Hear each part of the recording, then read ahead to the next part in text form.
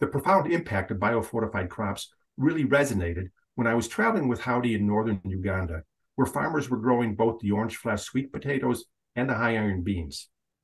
A mother who had been waiting in the back of the crowd approached Howdy with her 1-year-old son. The little boy toddled over to Howdy and climbed into his lap. The mom asked for a photo of them together.